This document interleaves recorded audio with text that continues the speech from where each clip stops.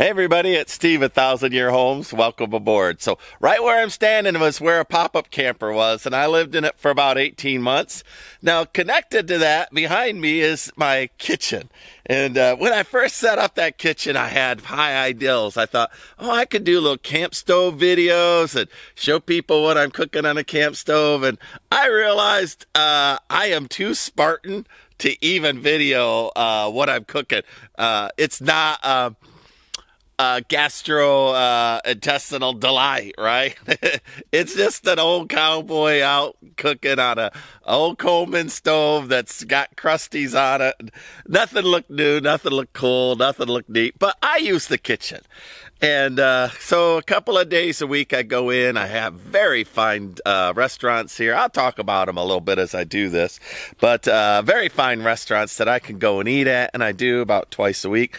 The rest of the time I just use this camp stove, and I am so busy that it just can be any old camp stove. But what I've learned, and I knew this about me already because I lived in Mexico a couple of times, I dig outdoor kitchens very, very much.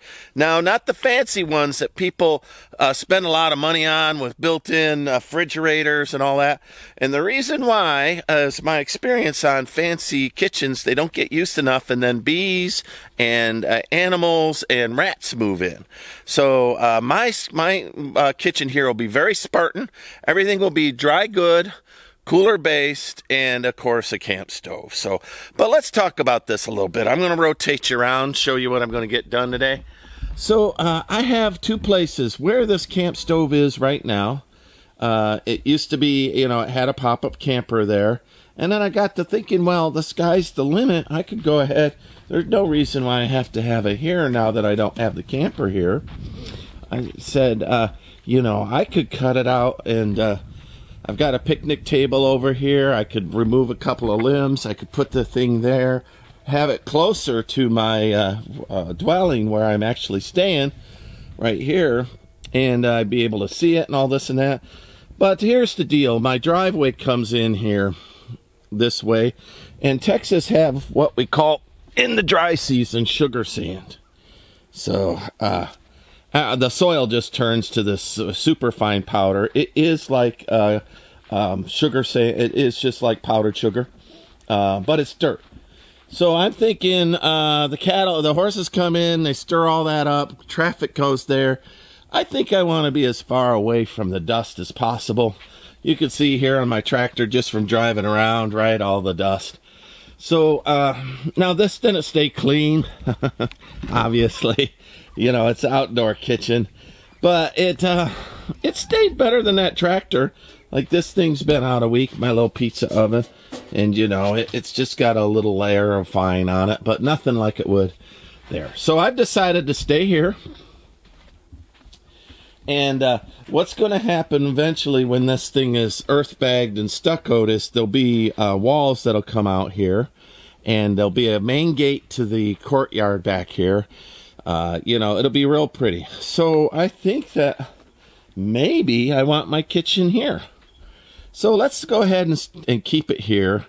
I'm going to clean up this area. I'm going to turn that one into a dry goods container. This Yeti I'll stay as my regular cooler. I've got a couple other more just conventional igloo coolers there that I use for water. There's my camp stove. Like I said, I thought, oh, I could do camp stove videos and people would want to watch that. No, they won't. I did a couple of them and I went, man, they're just, I don't know. I wouldn't even watch them. I've got a little palm washer, you know, to wash up, and then I use that for my garden. Nothing fancy. Again, it's a cowboy kitchen, right? An outdoor cowboy kitchen. So if you're here for a high design and an outdoor kitchen, it's not. This is my personal journal on what I do and how I spend my days and why it's taken me as long as it is to build this house of mine. And I'm moving forward a little slower than what I expect. Anyway, this is just my journal entry today of me doing that. But welcome aboard, and you're welcome to watch. Lastly, where the where you see the horse trailer out there, that's going to be my, when I get my logs cut, that's going to be my staging area for the roof. And I'm going to build the roof low there first, number all the logs, and then put them up. So this is a good little spot for me to have a kitchen. I'm looking forward to it. I've got about another 10 days before any rain shows up here in Texas. So, you know, I hope to get all this stuff around. Let me go ahead and start cleaning this up. And you're welcome just to hang out. I'll play some music, do some stop motion, things like that. All right, everybody, it's the next day. I'll snap or clap or whatever. Time has passed. So I got the canvas up. I'm going to put a separate video up on that because it would be cool if people would save those, you know, instead of just throwing them in the trash every time. And it improves the wearability by using a better canvas. So anyway, this outdoor kitchen, well, I'm gonna do some changes on it today. I'm gonna put you on stop motion. I do use this kitchen, even though it's dusty and whatnot. I'm just an old cowboy out here. It doesn't matter. Campfire stove. But anyway, I'll put you on stop motion and bring in some tables, clean things up, get things squared away. You know, just make it functional. So that's what my goal is with this thing. Also, I put it in the same place because I'm thinking about in the master design where the kitchen will end up being. We'll find out.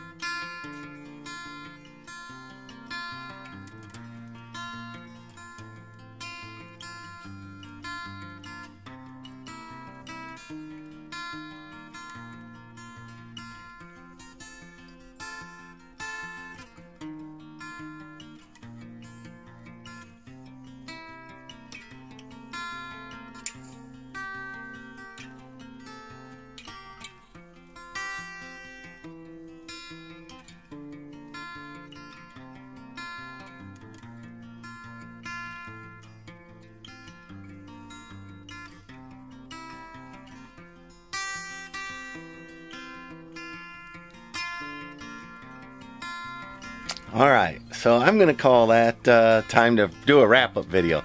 I still got stuff I'm going to do, but let's take a look here. So the pop-up camper was here, and afterwards there are blocks and all kinds of trash. I cleaned this up pretty good. I'm keeping that tarp because I'm going to clip it on here and do a wraparound on two sides to kind of keep the dust and animals away, I think.